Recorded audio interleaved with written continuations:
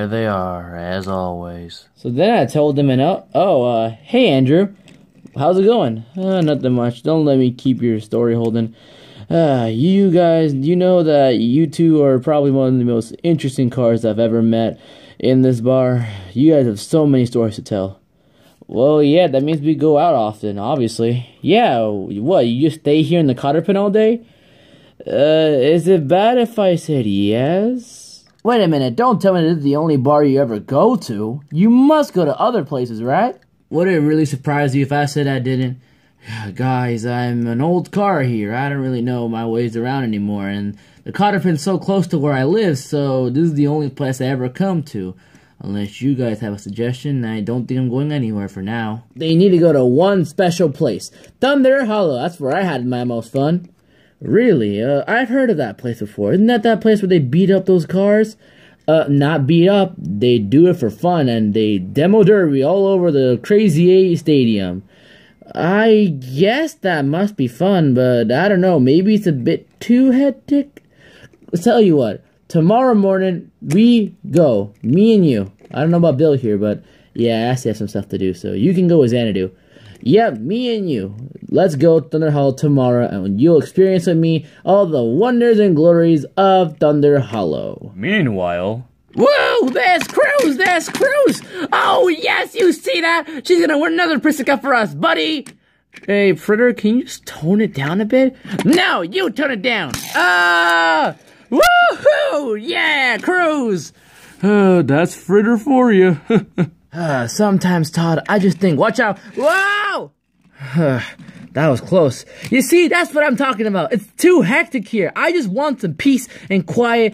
I don't know. I just want to go to a normal bar or something. Well, have you considered the Cotter pen?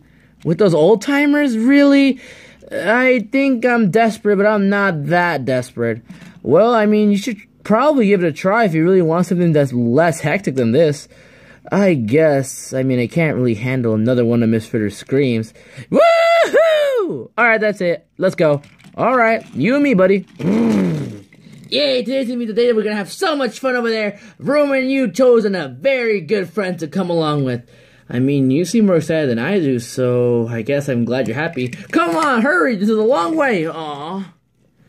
So which way is the Cotter pin? Over that way, a little bit down. Huh, alright, thanks. And, by the way, I just realized why we're good friends. Why? We both have Todd as our name? Oh, that makes sense. Come on, let's just go. Vrooman, we're here. We're here. Look, it's beautiful. Oh, it's so peaceful and quiet. Oh, Whipper Filter, you're doing really good. Who's she? Oh, that's Fritter.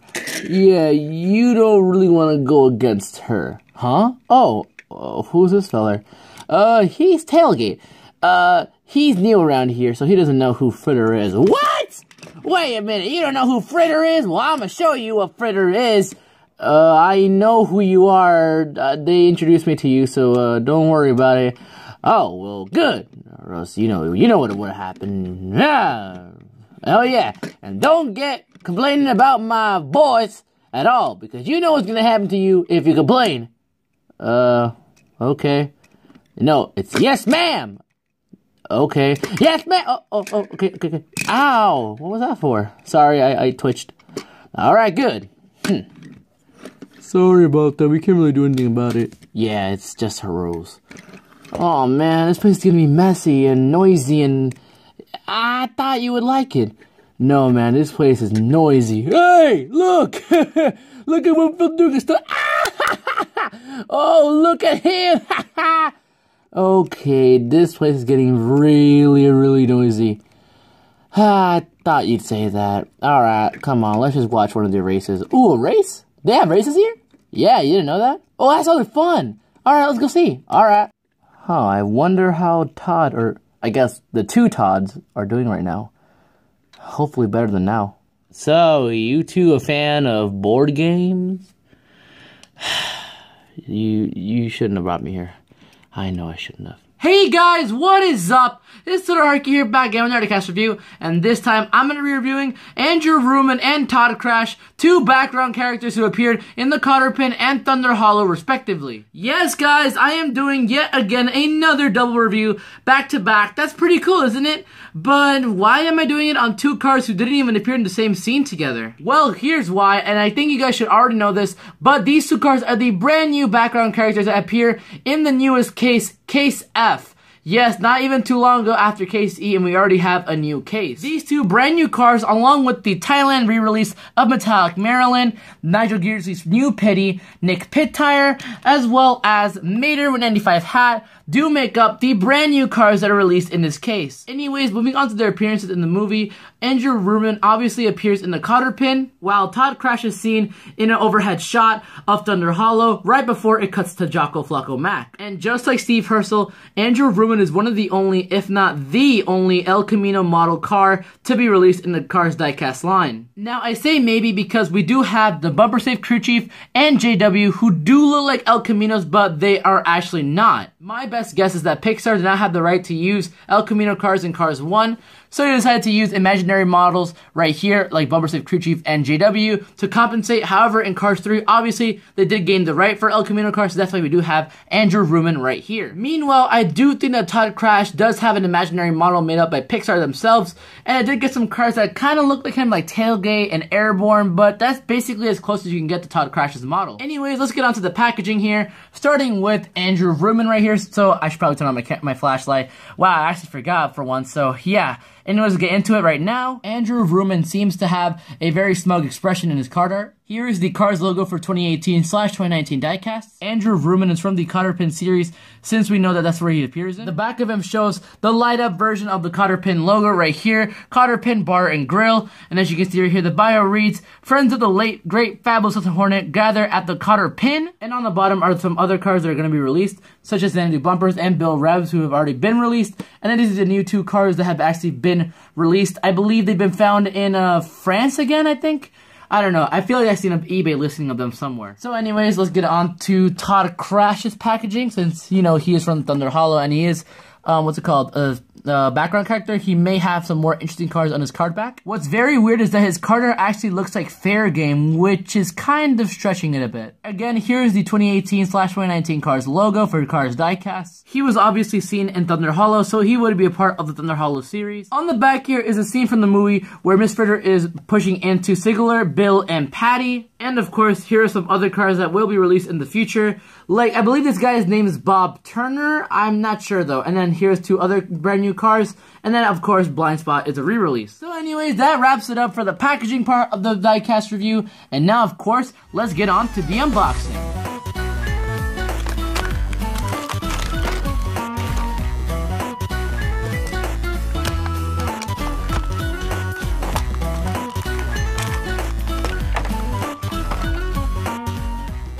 Wow, with them being background characters and them being released in the same case, you think that these two cars are from the same scene, now wouldn't you? But nope, one's from the Cotter pin and one's from Thunder Hollow, surprisingly. Also, off screen, I did realize something. You know Miguel Camino, right? Well, his name is a pun of an El Camino. Maybe that proves my theory right? Who knows? And hey, speaking of El Caminos, why don't I review this one right here? So let me get into the review of Andrew Vrooman. Here we go. Just like the previous Thailand releases, as you can see, he does have a very reflective hood.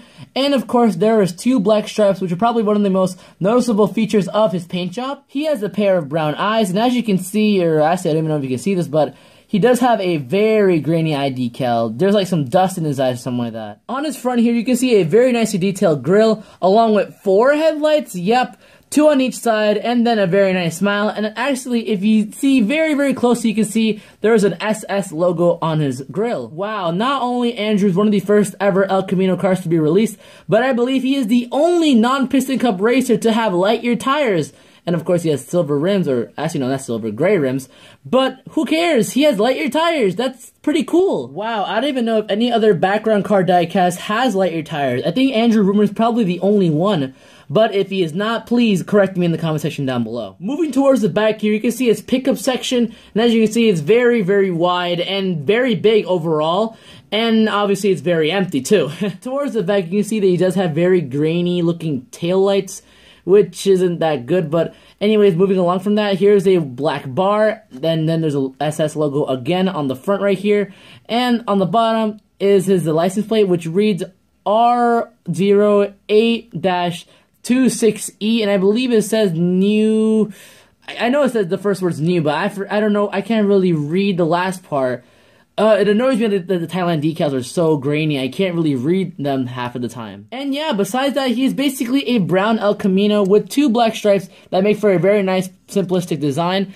And let me just compare him to the Bumper Safe Crew Chief and JW, so let me just move these Demolition Derby cars out of the way. Hopefully, Airborne doesn't fall down while I'm doing this, but... So yeah, from the front, you can tell that the Bumper Safe Crew Chief and JW have a more rounder, circular front than the actual El Camino right here, Andrew Vrooman, because he does have more of a rectangular model rather than the roundish model that JW and the Bumper Safe Crew Chief's models are going for. Actually, here's something else to add on to whether or not these 2 cars are actually El Caminos.